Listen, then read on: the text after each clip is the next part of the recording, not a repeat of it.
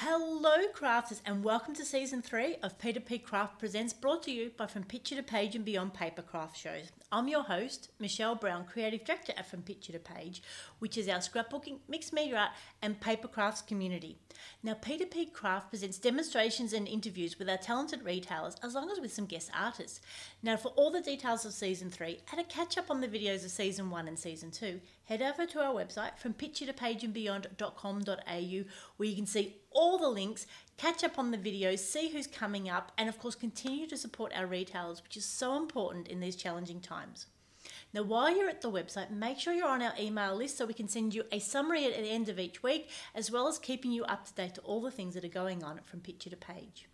Now whether you're watching us here live on Facebook or a replay through Facebook or YouTube or on our website, we would love to know that you're there. So pop in the comments and make sure you say hi, and we'll answer any questions as we go along. Now today, P2PCrafts presents Mixed Media Art. So hello, and yes, as well as running From Picture to Page Papercraft show, I also do run mixedmediaart.net, which is a retailer based out in Mount Waverley in Melbourne, and we've got an online store as well as a little shop here, and we love supporting the Picture to Page shows, and we really love bringing you our ideas. So today, we're bringing you the idea of creating a COVID diary. So for those of you that have been scrapbooking for a long time and art journaling, you know, these things make sense of taking photos, of capturing bits of ephemera, newspaper clippings, screenshots of what we're watching on telly, and putting them in a way where we can document our memories and keep them there and share them for the next generation. And what I want to invite you to do is create a COVID diary and get your family involved. So get everyone writing about some of their thoughts and feelings, everyone capturing what's going on, what it was like to do remote learning, what it's been like to work from home, how have we gone when we've had to adapt to wearing masks, and also, you know, shopping and making sure we're really clean and washing our hands as well. So there's so much happening now that it would be great to document, because we know we love, as well as our kids, love going back and looking at photos, hearing those stories. And this is a way of capturing those memories, having them in a physical book, so we can then share them with our children as they get older, and of course with the next generation as well. So there's nothing like having something physical where we can document our current thoughts and feelings, share a little bit about what's going on, what have we got in the cupboard at the moment, what happened when we panic buyed and we ran out of toilet paper, or were worried we were going to run out of toilet paper, how did our community pull together? So all of these things are a way of capturing it, documenting when we're out on our walks, and then putting it together so that the kids can get used to doing their handwriting as well and sharing their memories and having something together that you will always treasure. So let's head over to the other screen and we'll get started. Okay, so what we need basically to get started is that we need a book to write in, we need some markers, and then I've got some glue, some scissors, and I've created a really good little printout that gives us some guidelines as well. So like I said, for those of you that have done a lot of scrapbooking and art journaling, there's a whole heap of things that you can still use. But what we basically need is just something to put it into, something to write with, and then if we've got some photos, we can print them out and use them to cut out any newspaper clippings, anything else. And then of course, for those of you that have been crafting a while and we've got other things to add on, we've got some washi tape we can play with. We've got some other little stickers and punch outs. These were some great ones that I got from Aldi when they were doing one of their craft sales. So little stickers with different sayings and things that we can use as well as those. So let's get started. So like I said, all we need to do is, it doesn't have to be done in all one go either, it's something that we can build on it. So I'm going to start a brand new book with you here today, so I am very excited. So this is the sketchbook that we've got. This is one of my favourite visual art diaries. I've always got one nearby because I find it's just a really good place to document things down, whether it's doodling, whether it's mind maps. And so what I'm going to do is take one of our printed diary prompts. Now we've got these for sale in the Mixed Media Art store, and you can download them, print them as many times as you need to. Of course, if you've got a paper trimmer, you can use that as well. So I'm going to start off by creating a heading page.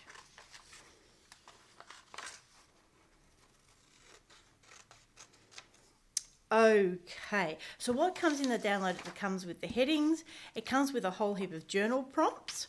It comes with some other little headings that we can use throughout the book. So things like masked up and our favourite shows that we've been watching in lockdown, jigsaws, how we're feeling, how our four-legged friends are going. You know, so many times we hear of where we should have been. You know, a lot of people should have been on holidays this time of year. Events that we've missed. So lots of little ideas there to get you going. Then we've also got some journaling blocks as well to just help us get started of getting those ideas down. So now that I've got that cut out, before I stick it down, I'm going to grab some of my washi tape. I find washi tape such an easy way to add colour to whatever it is that I'm doing. So what I'm going to do is grab a couple of different colours of washi tape, and without too much thought or planning, I'm going to put some little colours on here. And like we said, you can use any stickers that you've got, coloured papers. Let's create a little bit of a border, something to help anchor our heading down. And if you're looking for neat ends, you can always cut them. I'm just happy having them nice and ragged. It adds a bit of visual interest. Add a little bit there. And who knows, maybe just a little bit of pink as a highlight through there. Okay. Now, one of the great things about doing some simple cutting and pasting like that is that we can easily just use a normal glue stick. Now, the challenge, of course, is to use a glue stick so that things stick properly. So what we want to do is make sure that we've got some scrap paper. And what we want to do is turn our piece over, take the lid off, and then just turn that glue stick up just that little bit. Then make sure we turn it over, and then from the inside going out, making sure we've got all the corners covered. And if we do that, then in most cases a glue stick is all we're going to need for this. And then of course we stick it on. And glue sticks give us a bit of flexibility so that we know that we can pick things up and pop them down again. So lid back on the glue stick, of course. Sit that there, doesn't roll off. Okay, so there we go. There's the start of my COVID diary for 2020. Now, wonder what else we could pop on there. Let me have a look through my photos that I've collected. So I've collected a combination of working photos, photos from home, having Zoom dinners with family, all my checklists for P2PCrafts Presents. On Anzac morning, we were out the front of our house with our candles, so that was a photo from there. Then I've got our masks, Robert busy making the masks, and our boys from home learning as well. So I think I might start out. I've got a bit of a, I don't think I've got one with all of us in it. That's always the way for mums, isn't it? We don't always get our photos in. So I'll have to think about what I'll put on the front page. But what I might do next is do our working and learning from home. So let me get out our little heading. So we've got one here for remote learning. So the great thing about having these headings is it just makes it so simple. We don't have to overthink it. And some of these prompts mightn't apply to you, or they might spark other ideas. Okay, so remote learning. So maybe not on the first page, but certainly been a big feature of what we're up to. So, okay. So again,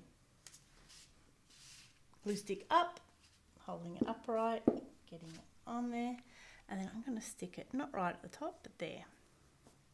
So like I said, the other thing that we really want with these is a good set of markers. So we've got a really cute set of 12 fine line markers from Montmartre, and I just find that it's so convenient. It's in a cute little case. So I'm just going to pull out one of them and then just give that heading a little bit of a border.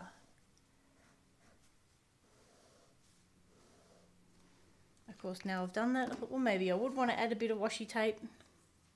So that's okay. We can do that over the sides.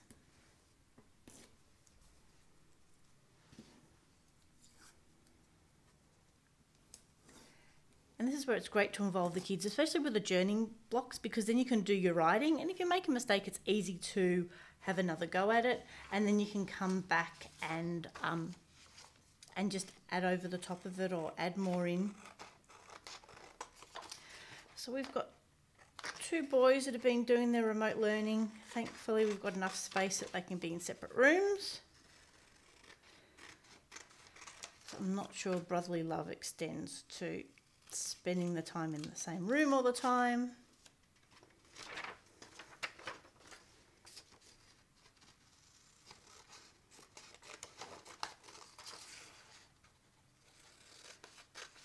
Like I said, if you've got a paper trimmer, that's another great way of getting them nice and straight. And even if you just have them printed out in black and white, that's okay as well, because what we want to do is just jog our memories. So I've got some journaling blocks already cut up, so that gives me an idea of how I might want to arrange them. A little bit of overlap. So when I cut these out, I've actually rounded the corners as well, just to give it a little bit of interest. I can do the same with this, so just using my paper cutter to cut it out, but then just taking the corners off. And of course, if you've got a punch to do that, that's fantastic, but if not, scissors work just as well. So for those of you that have done a lot of scrapbooking and art journaling, these are just a build on for what you'd already be doing. Sort of perhaps a little bit more journaling for art journaling than we would normally do. There we go. I like that. I think that sort of gives me an interesting arrangement. I can write here about this one and right there about that one. So where is my scrap paper gone?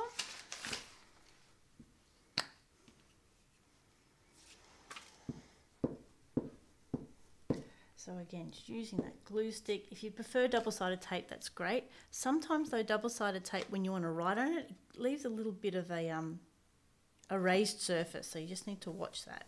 It might make your writing go a bit wiggly.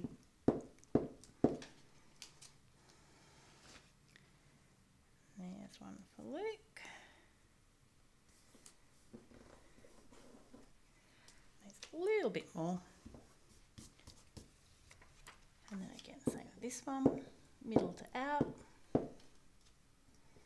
And this is great for kids as well, because well, I won't say you can't make too much mess with a glue stick, because I'm sure there are some kids that could manage to make more mess than others. But in general, fairly low mess. And these are a great plant-based ones, so they don't smell too strong either. There we go.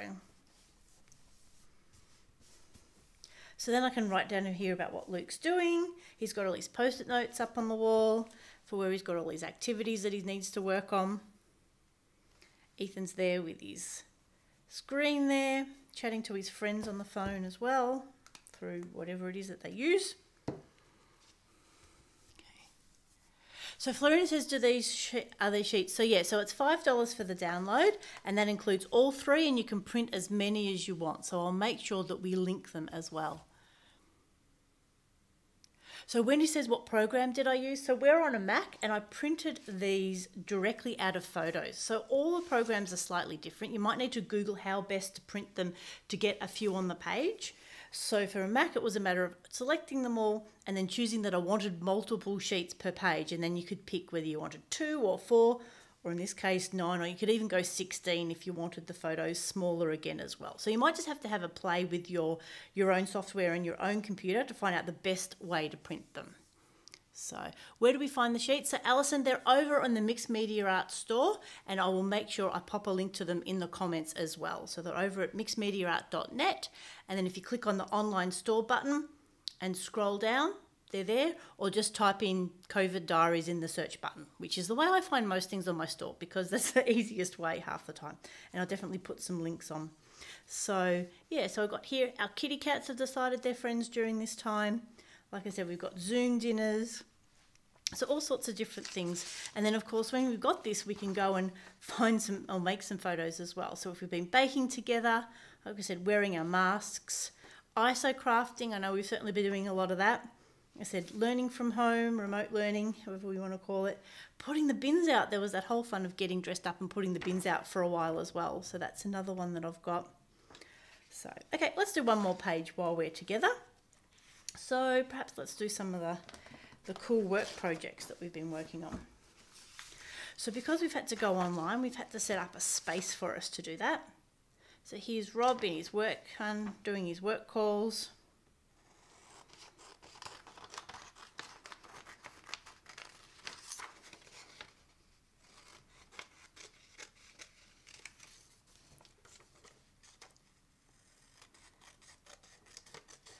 So the great thing about this is that you can then cut your photos to any size if you decide you need them a bit bigger. And if you don't have a printer at home, there are always options like Officeworks or Harvey Norman that'll print out your photos as well. Okay, so what else do we need for this? Let's add a little bit more washi tape.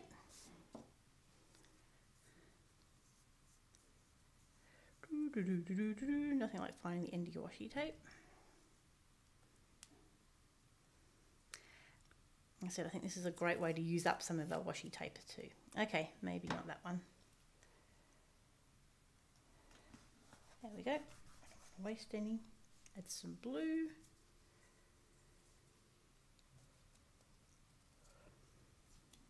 So over time we can add to this as more comes up. When different things happen. Hopefully there won't be many more exciting things happening for now.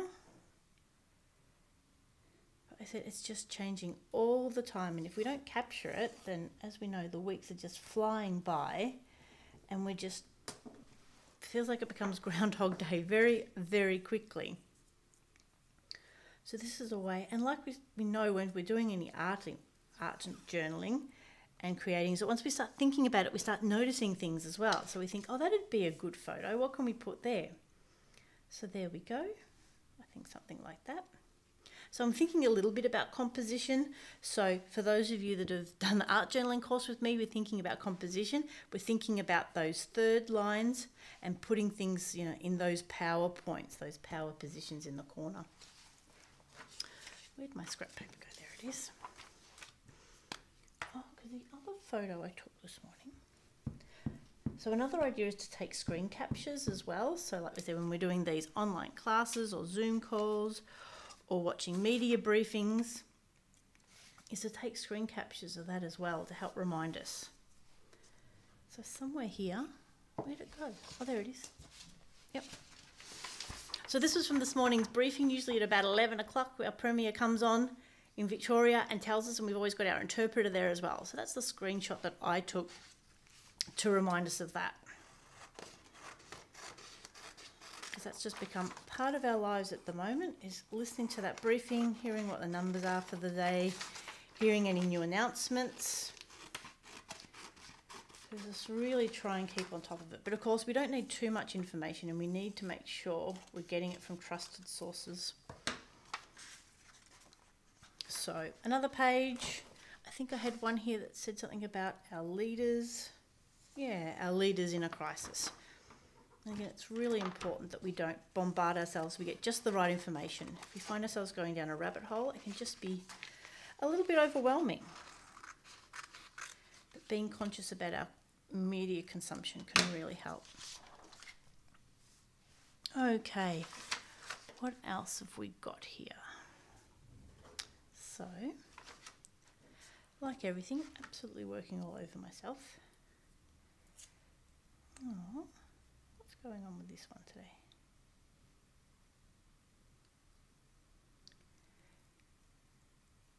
That's what, there are very big differences in some of our washi tape, isn't there?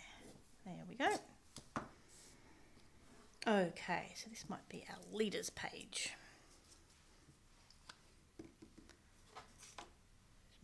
Rough paper, there it is. Oops, glue goes on the back. There we go. Now, where are those markers?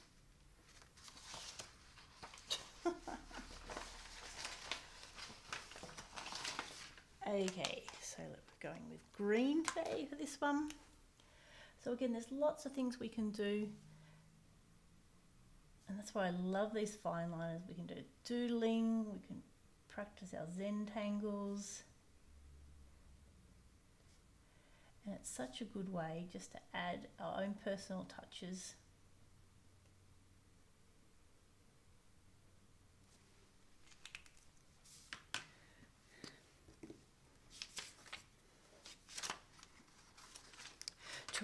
To our journaling. So if you are, you consider yourself more of a card maker and not so much a scrapbooker or a journaler, I would suggest that you give this a bit of a go. Start collecting things, notice what's important in your daily life, and then look at how we can add that in so that keeps track of what we're up to. Okay, so our leader, so this is our daily briefing.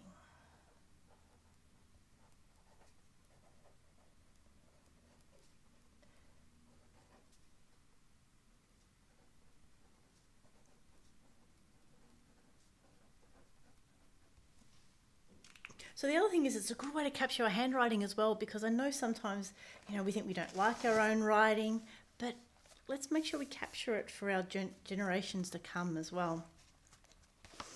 Okay, so how are we going for time? Hello, Lynn from Tasmania. Thank you for coming to join us today. So I was going to have a little look through, like I said, any stickers that we've got, bits and pieces. Thinking happy thoughts, live in the moment. Dream big. So yeah, anything that you've got that you can pull out, this is a good time to use it, because how often do we just keep stuff? Oh, I wish you were here. That'd be good for the Zoom call one. So you've got some shiny ones there as well. And what this? I thought I had one with some photos in it. It's got some birds. Simple pleasures. I think that's become important for a lot of us, hasn't it? Home is with you. Oh, lovely. So yeah, anything that you've got, pulling out a little thing to decorate. That's a cute one. Where was that page? So a little house, a little border.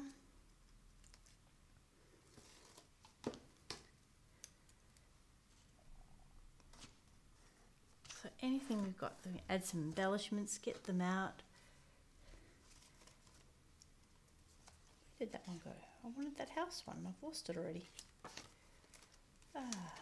So yeah, as you're thinking through what you might already have that you can add in, any photos, any stickers. There we go. And again, that doesn't reach across, but what I can always do is just grab the markers and then just continue that pattern. So we've got ultimate flexibility of being able to just continue the patterns along. And really make it our own.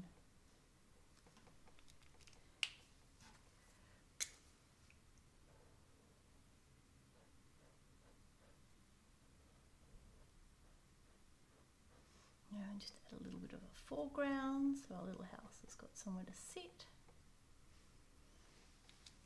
There we go. So we've got lots of different ideas there. Things to cover, like I said, adding in your own washi tape. If you've got any bits and pieces to cut out, so this are also a batch from Aldi. So these have also got some, oh look, happy days. The perfect day.